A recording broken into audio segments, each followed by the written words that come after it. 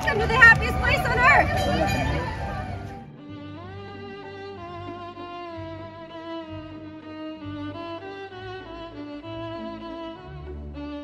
On July 24, 1966, Walt Disney and then Mayor of New Orleans Victor H. Shiro unveiled New Orleans Square, a new French Quarter-themed land at the Disneyland Park in Anaheim, California. According to film historian and Disney biographer Richard Schickel, the mayor of the real New Orleans thought to compliment the creator of the imitation by saying, "It looks just like home," to which the imitator replied, with more than a trace of self-satisfaction, "Well, I'd say it's a lot cleaner." And thus, unto the world, he gave us the Disney version of New Orleans. You're probably familiar with several Disney versions, things that have undergone a process of Disneyfication, transformation into something carefully controlled, safe, and pleasant. There's Disney versions of castles, Disney versions of dinosaurs, Disney versions of Abe Lincoln. Solvang, California is like a Disney version of Denmark. Yu-Gi-Oh! Is like a Disney version of Magic the Gathering. Many Disney films are the Disney versions of fairy tales.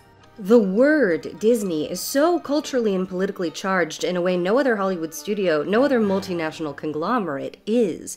It's a corporate brand so iconic that it's sort of its own genre, its own classification.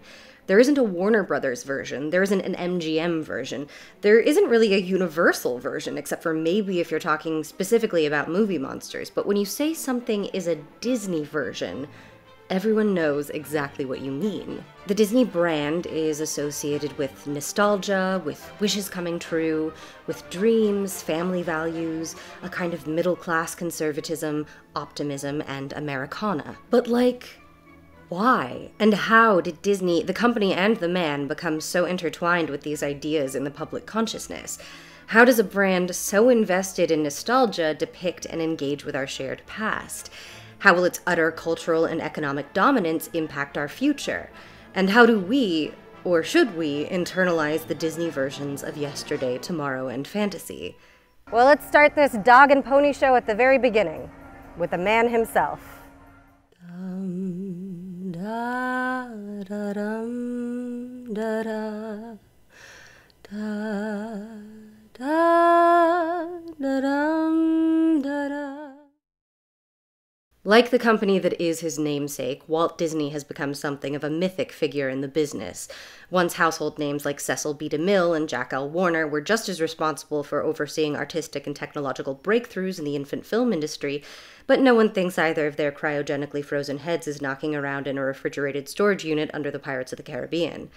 Walt Disney succeeded so effectively in associating his name with nostalgia and good old-fashioned clean family fun that he's remembered by some as this whimsical, avuncular, aging Peter Pan figure, a genius and self-made millionaire who never lost his childlike spark, and by others as the exact inverse of that, the kind of perverse evil genius hell-bent on world domination who would cryogenically freeze his own head and stick it under a children's ride. The truth is, he was neither of those things, the Uncle Walt image being a very carefully constructed persona. I've worked my whole life to create the image of what Walt Disney is. It's not me. I smoke, I drink, and all the things we don't want the public to think about. Before I met him, Aubrey Menon reports, every effort was made by his aides to impress me that Walt Disney was in fact avuncular. He was open and affable, they said, and easy to talk to. Instead, I met a tall, somber man who appeared to be under the lash of some private demon. I remember him smiling only once, and he is not at ease. Other studios used their PR departments to carefully construct and protect the images of stars contracted to them. Your Clark Gables, your Judy Garlands. Disney's PR department serviced the mouse, the duck, and the man, Disney himself. And they worked overtime. No other studio put out more words of public relations copy, yet none was less informative than this highly secretive organization. In the early days of the studio, no animator's name was credited on a reel, only Disney's. And even as the studio started producing live-action films in the 1950s and 60s, it was Disney's name that received top billing. He preferred to cast his films with stars that were on the way up or on the way down in their careers, both for their cost-effectiveness and for branding. Mary Poppins and Treasure Island were Disney films before they were Julie Andrews and Robert Newton films, respectively. Walt reported that he never made a picture that he didn't want his family to see, and the X factor to his ultimate success was how American midstream his attitudes and tastes were. And the brand recognition he built with all that was wholesome and childlike and middle America became a force unto itself, chiseling and refining an image of the genius mythic Walt in the public consciousness, the man-child who captured childhood in a bottle and sold it back to us. Midway into his success, Walt seemingly felt boxed in by his mythic persona. After a private screening of Robert Mulligan's To Kill a Mockingbird starring Gregory Peck, Disney allegedly lamented, "That was one hell of a picture. That's the kind of film I wish I could make." But later in his career, Walt seemed settled into his self-imposed artistic niche. "I don't like depressing pictures. I don't like pest holes. I don't like pictures that are dirty. I don't ever go out and pay money for studies in abnormality. I don't have depressed moods, and I don't want to have any. I'm happy, just very, very happy." The real Walt wasn't even a particularly good cartoonist, a fact that was the source of great consternation to him in his later career. Allegedly, he even went so far as to take a few drawing lessons from some of his animators in his later life so that he wouldn't be caught out when one of his young fans asked him to draw a picture of Mickey or Donald. His success in heading an animation studio seems to have come from the very start from a rigid adherence to quality and attention to detail that resulted in the studio running on razor-thin profit margins during its early days. It's almost comical to think of now, but almost every aspect of Disney's money-printing empire during his lifetime, cartoons, theme parks, audio animatronics, did start as his weird, nerdy passion projects he was willing to risk everything for. And the avuncular, kind patriarch persona seems to have sprung out of this early period in the studio's history when Walt oversaw a boys' club of young animators who were stretching the bounds of the nascent art form. But Walt was infamously stingy with compliments, even then, and even his most adoring protégés would have probably characterized him more like a kind of hard-ass college professor you always had to work really hard to impress than the mythic Uncle Walt he appeared to be in public. A journalist visiting the Disney studio during Disney's later years recalled, "Being warned by a secretary to be sure to accept a glass of tomato juice, Disney habitually offered his luncheon guests in his office before taking them over to the commissary. The man inquired what would happen if he turned down the proffered refreshment. 'I suggest you just take the tomato juice,' the girl said with a cool finality." The journalist detected a distinct change in the atmosphere when Disney entered the dining room a little while later. Everyone's voice shot up about 2 octaves, he recalled. All the women began sounding like Minnie Mouse, all the guys started sounding like Porky Pig. For when Uncle Walt came around, anxiety came with him, and like army privates who feel the eyes of the sergeant upon them, his people tended to get very busy, very, very preoccupied, hoping they would not be singled out for his attention. And yet, the authentic Walt sometimes used his sadistic, corporate, unapproved powers for good. Another possibly apocryphal anecdote relates a time a Disney executive hollered out his window at a gardener to stop mowing the lawn, for which the young executive was called into the boss's office. Said Disney, "Now, you spoke harshly to that man. He's been with me for 20 years. I don't want it to happen again. And there's another thing I want you to remember. There's only one SOB at this studio, and that's me." What a banger from Walter Elias Disney. We contain multitudes, I guess. Following the 1937 release of the studio's first feature-length film, Snow White and the Seven Dwarfs, the studio grew in size, but the labor demands on the artists working for Disney intensified, while wages were all over the map. Disney no longer had time to build and maintain personal relationships with all of his staff, but wages were determined on a case-by-case basis favoring the animators Walt had had personal relationships with, ultimately leading to internal tensions at the studio that culminated in a labor strike in 1941. There's an amazing Defunctland video about it. Go watch it. Seriously, it's just like one of the best pieces of content on YouTube.com. Ultimately, the Unionists won when the National Labor Relations Board asked Disney to sign a union contract, and he agreed. But Disney took the strike personally, carrying a strong grudge against individual strikers and a lifelong contempt for unions that played a not insignificant role in his friendly collaboration with the House of Un-American Activities Committee. He would later claim that the Disney animator strikes were essentially astroturfed. I took photographs of those picket lines, and I studied those photos. I'd never seen half of those faces. They'd never been near my studio. When I showed them to the FBI and the investigators for the California Un-American Activities Committee, I was told the fellows in those photos have been in every strike Sorel has called. If there was one aspect of the authentic Walt Disney's ethos that permeated every aspect of his company then, as it does today, it's that of control. Control of his image, control of the new technologies he was developing, control of industry. The Disney company developed some of the very first nature documentaries, but desiring them to fit a more structured Hollywood narrative, Disney controlled nature itself through the use of clever editing, scoring, and most infamously, faking mass lemming suicide. Toward the end of his life, Disney was hard at work developing his experimental prototype community of tomorrow, his own little city he'd have complete and utter control over that he'd never live to see. But Disneyland is, perhaps, the most obvious and tangible surviving expression of his ethos of control. His own little world that he could order precisely as he wanted to, replete with a new and improved clean version of New Orleans and an idealized version of his hometown, Marceline, Missouri. Main Street USA isn't quite Marceline. It's sort of an amalgam of turn-of-the-century aesthetics plucked from a number of sources, including designer Harper Goff's hometown of Fort Collins, Colorado, and the Henry Ford Museum complex in Dearborn, Michigan. Through it, Disney created a kind of utopian ideal of his own childhood, which was not, in reality, a very happy one. His father was a violent alcoholic who beat him and his mother. 2 of his older brothers were permanently estranged from the family, and in one alleged incident, the boy Disney was ganged up on and subjected to what was described by Richard Schickel as a quasi-sexual assault. But the Disney version of childhood is one under the auteur's strict control, wherein everything is pretty and the only dangers are thrills signposted by their very artifice. It's almost sweet, this idea of trying to recreate the happy parts of the past and ignore the bad parts. And the impulse clearly stemmed from such a personal place for Disney. Like, fascistic tendencies aside, I feel for Disney's desire to try to protect and relive what was good about his childhood in spite of its difficulties.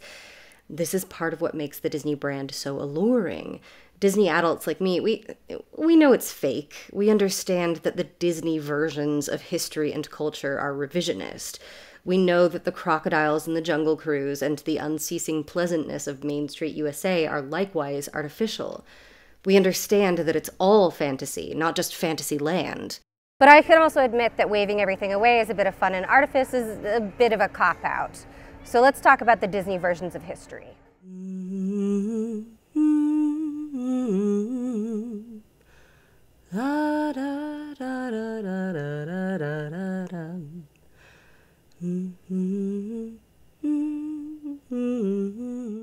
In 2017, the Walt Disney Company announced that it would be temporarily closing the Pirates of the Caribbean attractions in Walt Disney World, Disneyland, and Disneyland Paris for refurbishment, including an overhaul and redesign of the attraction's classic Wench Auction scene. So, of course, the history defenders logged on.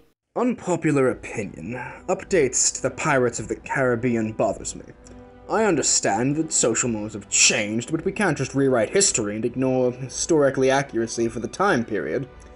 I'm a huge supporter of women's rights, but why pretend they've always existed? We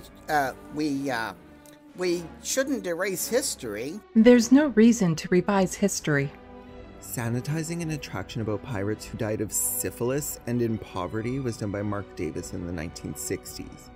The next to be replaced will be the drinking scene with an AA meeting, where the pirates state their names and ask the villagers for forgiveness. History. Leave it alone! I'm a redhead, and this is history. Are we going to rewrite all history now? Hashtag Pirates of the Caribbean? It's part of history. You can't change that. It's history. Pirates aren't friendly. They weren't then, and they aren't now. Kids are smart and don't need coddling. If it brings up the conversation of sex trafficking, then it's a good time to talk about that and teach your kids safety skills. If not, then just have fun in the ride. I'm gonna try that again, I'm sorry. I just love this idea of, it's a good time to talk to your kids about sex trafficking. Disney World. Anyway. So let's fucking rumble, history buffs. Let's talk about the historicity of the Pirates of the Caribbean franchise.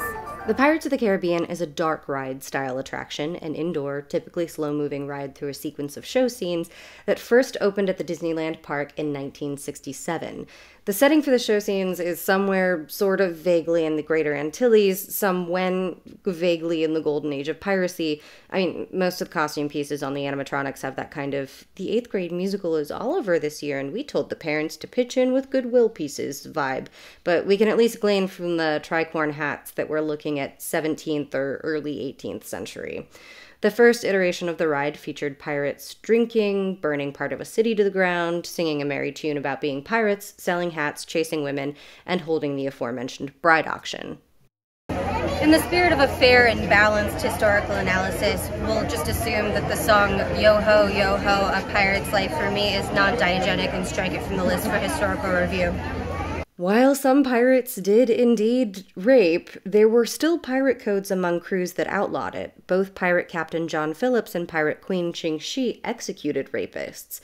And while modern pirates do engage in human trafficking, I'm not sure if I've ever heard of a pirate staging an elaborate bride auction featuring a bunch of tied-up sobbing white women. Wife sales did exist in England, but they usually weren't sex trafficking, more like a cheeky, semi-formalized loophole for dissolving a marriage before no-fault divorce was a thing.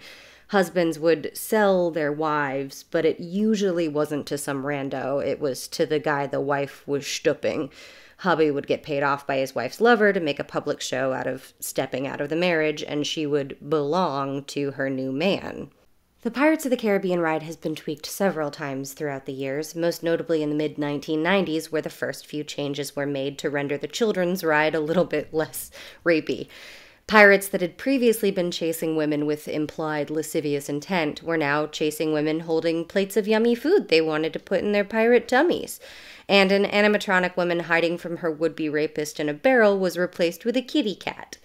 The next biggest refurbishment to the Pirates of the Caribbean ride came in the early 2000s, after the first 2 entries in the film trilogy based on the ride made roughly $2.5 gajillion and earned an Academy Award nomination for Johnny Depp. So, you know, they had to have their Depps. They had to put in some Depps. The Pirates of the Caribbean Italicized is a series of financially lucrative and once critically well-received films set just after the golden age of piracy, roughly sometime between 1720 and 1750.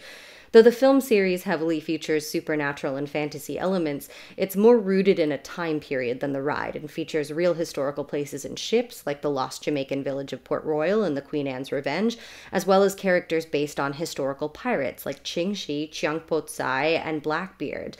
The big bad in the second and third installments of the series is a chairman of the infamous British joint stock corporation, the East India Company.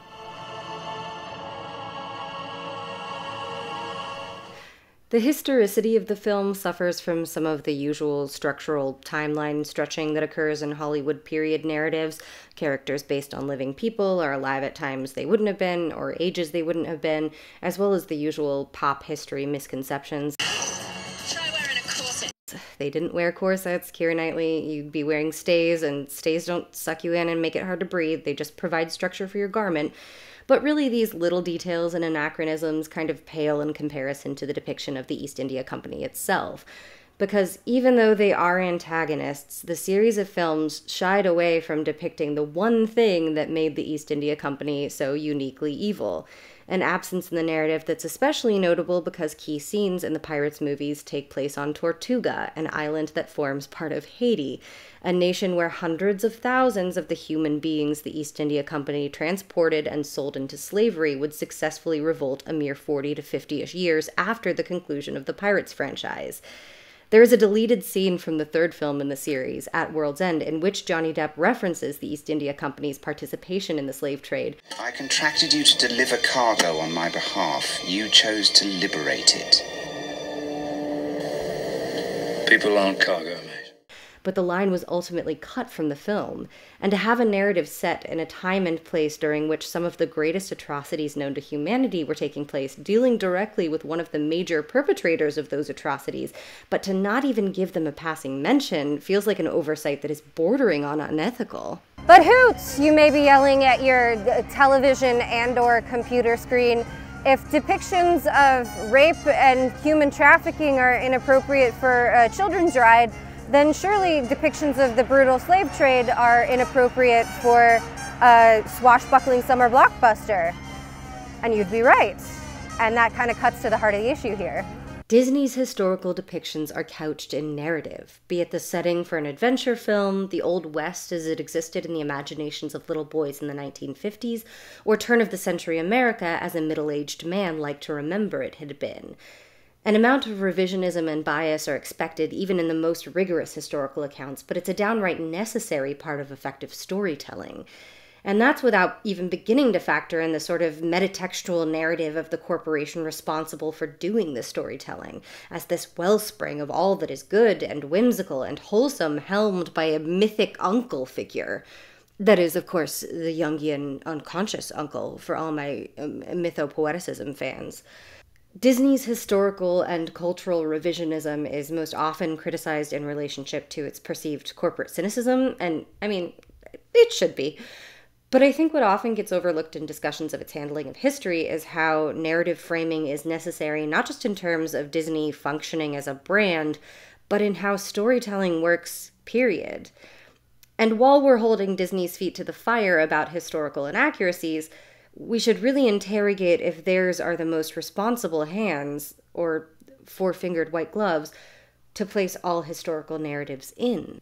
In the 1990s, during Czar Michael Eisner's reign at the Walt Disney Company, Walt Disney Parks and Resorts announced plans to develop a new theme park called Disney's America. The park was to be an American history-themed attraction located in Haymarket, Virginia, a mere 5 miles from the location of the historic battles of Manassas. Yep, come on down to Disney's America, just off Interstate 66. If you pass the memorial site for the 25,000 dead men and boys, you've gone too far. Take a picture with Mickey Mouse in a tricorn hat, then ride on the industrial sweatshop roller coaster. Don't forget to stop in Native America for a photo op with Sacagawea at the Lewis and Clark expedition. And if you need to slow things down a bit, grab a turkey leg and wander on down to our slave exhibit. Jesus Christ. The proposed project was met with a great deal of opposition, both due to its location near, I have to stress this again, an actual Civil War battleground, and because of the park's plans to... We want to make you a Civil War soldier. We want to make you feel what it was like to be a slave. What it was like to escape to the Underground Railroad. Obviously, the commodification of some of the most painful parts of our history as chintzy amusement park entertainment seemed to some a little gauche, and the project was eventually canceled. To paraphrase New Jersey Senator Robert Torricelli at the time, Civil War history should not be taught by Minnie and Mickey Mouse and Donald Duck. While I completely agree with Senator Torricelli here, I feel like we've kind of missed an opportunity to see what color Civil War uniforms each of the Disney 5 would have worn. I'm gonna guess Minnie blue, Goofy blue, Donald gray, Pluto blue bandana, and Mickey controversial but gray. Circling back to the Pirates of the Caribbean films, this is kind of why any Disney depiction of that time and place in history is difficult no matter which way you slice it. Ultimately, I kind of view the absence of the East India Company's participation in the slave trade from the films the same way I view Samantha's absence from the reboot of Sex and the City. Painfully apparent and making me question why this even has to exist in this way in the first place, but recognizing that it was probably one right decision in a melange of more questionable decisions. But that Jack Sparrow sure is fun and cheeky. Fun guy, that Jack Sparrow.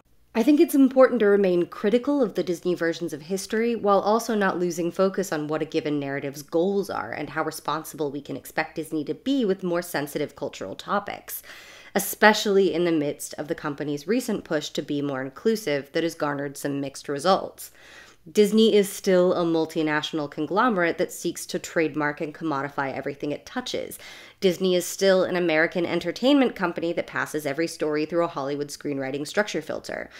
Disney has still staked a lot of its brand on the aesthetics of a period, scrubbed clean of any unfortunate implications. The ironic thing about the change to the auction scene in the Pirates ride is that now it feels, if anything, a little more historically accurate, Red's feisty persona being very clearly inspired by the historical pirate Anne Bonny. The next big controversial change to a Disney attraction on its way is a complete retheming of Splash Mountain. From a log flume ride featuring characters based on Disney's Song of the South, a film universally reviled for its whitewashed depiction of the antebellum South, to a log flume ride based on The Princess and the Frog, a film that received a good deal of criticism for its whitewashed depiction of the Jim Crow-era South. Baby steps. I don't necessarily think it's reasonable or even appropriate to expect anything less than historical revisionism from a company that makes theme parks and children's movies, but I also think it's healthy to critique that which is revisionist and why.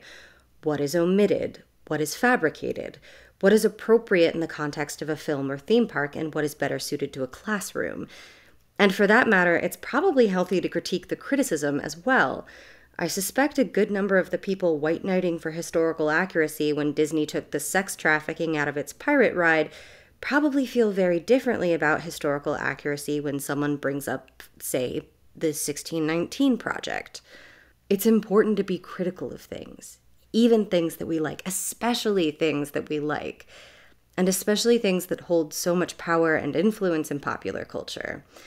You know, I've talked so much about Disney's depictions of pirates in this essay, but one thing I never hear brought up is how they basically created the idea of pirate speech in the public consciousness. The overripe West Country accent that's so closely associated with piracy that it's an English language option on Facebook originated with Robert Newton in Disney's 1950 adaptation of Treasure Island. And I mean, like, I know most people probably know on some level that pirates didn't talk like that, but that's almost certainly the voice that you hear in your head when you imagine a pirate speaking, isn't it? The Disney versions of things very often become the default versions of things. It's like a Disney hegemony, or I guess I really could have just said American hegemony there. Disney hegemony is American hegemony. Disney is America. America is Disney. A equals B equals C. Anyway, let's talk about America's concentration crisis and the Disney version of imminent world domination.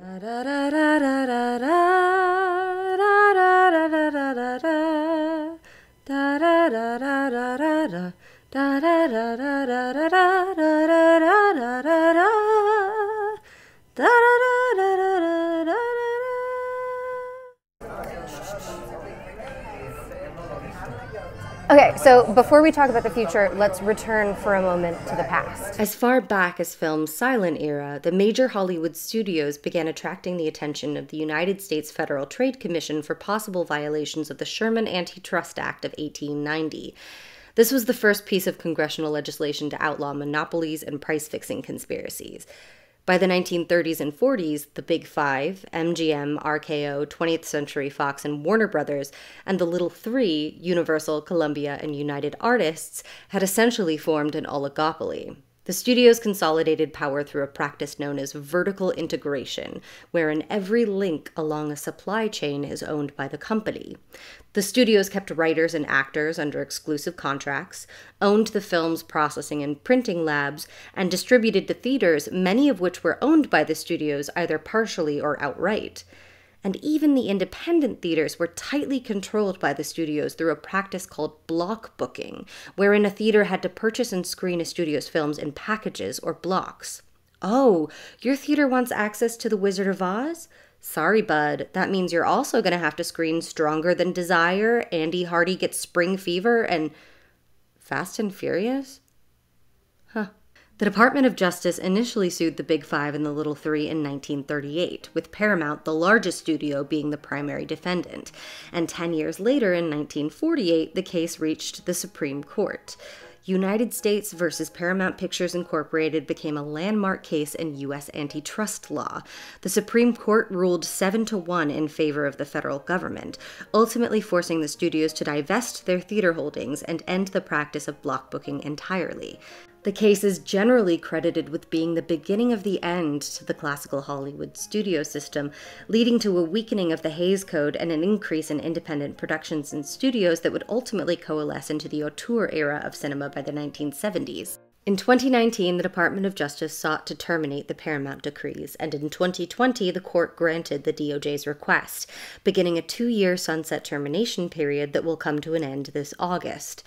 The opinion of the Department of Justice's Antitrust Division is that it is, quote, unlikely that the remaining defendants can reinstate their cartel. Perhaps today's Big Five, NBC Universal, Viacom CBS, Warner Media, Walt Disney Studios, and Sony Pictures, won't reinstate a cartel that looks identical to the classical Hollywood studio system, but, honey, a cartel has been instated. It's a cartel fueled by streaming, character monopolies, and acquisitions.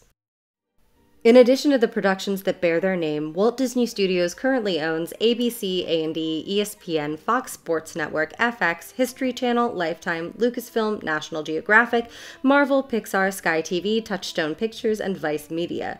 It owns a 67% share of Hulu in addition to its own streaming service, Disney+. Disney's recent acquisition of 20th Century Fox gives it access to Fox's entire catalog and post-release distribution rights for independent theater re-release darlings like Aliens, Titanic, and Fight Club. Disney has a character monopoly not just on the classic Disney animated characters like Mickey Mouse and the Princesses, but Star Wars and Indiana Jones characters, every character in the Buffyverse, and The Simpsons. Disney now owns the exclusive animation, comic book, and movie rights to all of the Marvel superheroes, including Spider-Man, the X-Men, Deadpool, and Captain America. The acquisition of such wildly popular franchises has allowed them to utterly dominate the market. In 2019, Disney's box office peaked at 40% of all ticket sales, and the company reaped a lot of cash from those sales. For theaters that wanted to screen the final installment of the Skywalker saga, The Last Jedi, that year, Disney imposed a set of outrageous terms that harkened back to the old studio days of Hollywood. Disney would get 65% of ticket sales, a new high, and theaters would need to screen The Last Jedi in their largest auditorium for at least 4 weeks. Any violation of these terms would give Disney the right to garnish an additional 5% from box office revenues. So, 70%. Streaming giants like Netflix, Amazon, and now Disney have been criticized for a business model wherein their streaming services are priced to run on a loss for an indefinite period in order to choke out competitors and seize control of the market. When you've got the money to lose, you can charge less than everyone else and raise monthly subscription fees after crushing the competition.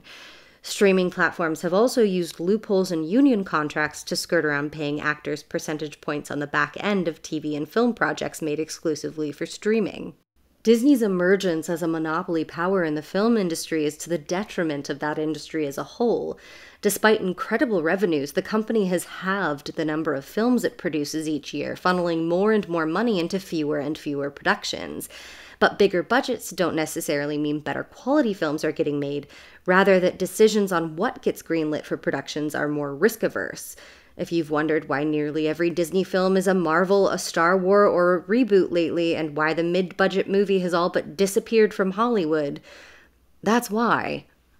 Meanwhile, independent entertainment companies like A24 are pretty consistently producing critically well-received films, but struggle for spots in major theaters because of all the Star Wars. Disney is a threat to the viability of independent films as a whole. And that's just the movie industry, a piddling 17% of Disney's total revenue. Disney also owns GoPro, Hollywood Records, Photobucket, construction companies, venture capital firms, cruise ships, resorts, publishing companies, and a private government district in Florida. You know, because if you're gonna need someone to build the resorts and theme parks people are gonna visit before they board one of your fleet of cruise ships, you may as well own the construction company who does the building, and the venture capital firm that puts up the money for it, and the company that licenses the music that your guests are gonna listen to on their vacation, and the technology they're gonna take their nice little vacation videos with, and the image hosting service they're going to use to store and print their photos. You gotta vertically integrate. The entire U.S. economy, and by extension, a lot of the world economy, is in the midst of a concentration crisis, wherein a handful of companies control an industry, and almost every industry is feeling the crunch. Monopolies within our healthcare industry, or for eyeglasses, or coffins, or whatever seem at first blush more threatening or more important than entertainment monopolies, but all concentration of power poses a threat to our democracy, as the wealthiest and most powerful will use their resources to rig the system in their favor. Disney has already successfully lobbied the government twice in the past to change copyright law. What happens if today's Big Five studios successfully lobby to chip away at our existing antitrust legislation to the benefit of other monopolies like Luxottica or Amazon? What if Disney, a company with a troubled history with labor rights, uses its immense corporate power to further weaken the power of unions? And Disney's monopoly over media ultimately plays into their favor when it comes to controlling the narrative. Here again, we see the themes of narrative and control. Disney owns the American Broadcasting Company, including ABC affiliate local news stations in Fresno, Los Angeles, San Francisco, Chicago, New York City, Raleigh, Philadelphia, and Houston. They own Vice News. They own Sky TV. And they have a corporate image that has been so tightly controlled and has garnered such public goodwill for nearly 100 years now that even the suggestion that they might be doing something unethical is met with knee-jerk defense. Said Senator John Sherman, author of the Sherman Antitrust Act, "No problem is more threatening than the inequality of condition, of wealth, and opportunity. If the concerted powers of this combination are entrusted to a single man, it is a kingly prerogative, inconsistent with our form of government." I love Disney. I cry watching almost every one of the movies. I'm the kind of person who will walk around the parks pointing out where there's a hidden Mickey you can only see once a year, or where they painted the walls they didn't want you to notice a certain shade of green that tricks the human brain. Since I was a child, I've known it's all artifice. Paintings on celluloid, plaster and chicken wire, hydraulics and a well-timed audio track. And yet its make-believeness made me love it more. Even now, in the back of my tired, irony-poisoned mind, there's this flicker of optimism that can't be snuffed out. And I think being a Disney kid put it there. All endings are happy, and good will triumph over evil. I just wasn't prepared for the evil to be the company that taught me to root for good.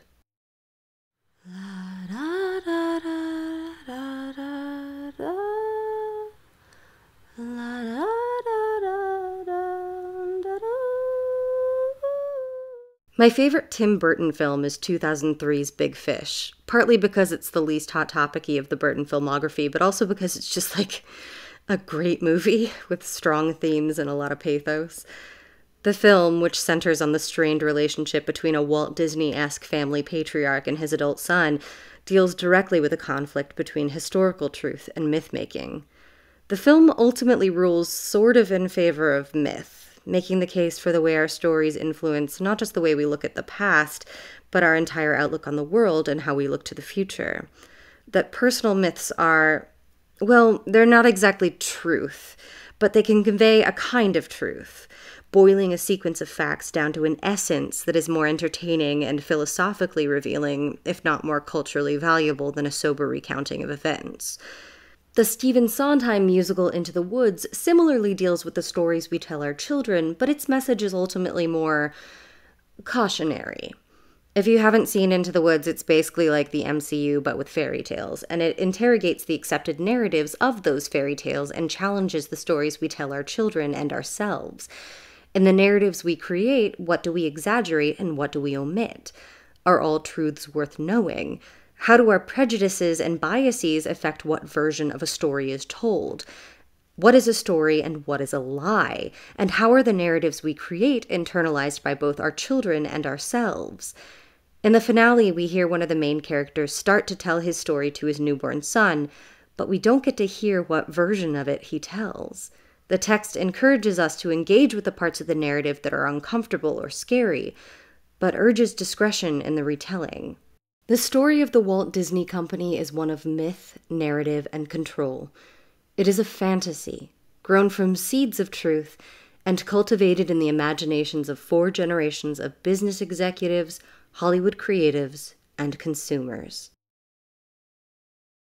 When you pass through the gates of Walt's Magic Kingdom, you'll enter the park beneath the tracks of the Disneyland Railroad. Above you, on either side, are 2 nearly identical plaques that read, "Here you leave today and enter the world of yesterday, tomorrow, and fantasy." The plaque is not there for the children who hurry toward Sleeping Beauty's castle through the careful recreation of Walt's Main Street, USA, too quick to notice a silly thing like a plaque. It's there for the adults. to grant us permission to see the world as a child might see it once again, to indulge in fantasy. And I think that's good. I think we need fantasy. I think we need artifice. I think we need make-believe as grown-ups almost as much as we needed them as children. I think it's beautiful not to wholly lose sight of that narrative perspective of the world, where good triumphs over evil and everything is pretty, and part of us stays young forever. But knowing what we know now, knowing the parts that are scary and uncomfortable, how much of what's fantasy and how much of what's true will become a part of the story that we tell. Because the Disney version was never enough.